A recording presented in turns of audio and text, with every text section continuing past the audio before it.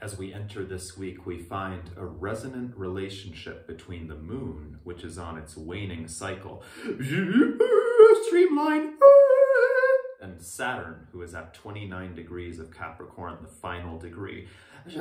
We're taking stock now, and we're reflecting and seeing how can we streamline and consolidate and shed in order to stay healthy and to stay well equipped for the horizon ahead. How can we consolidate based on what had been impassioned and rejuvenated from that dark moon in Scorpio almost a month ago?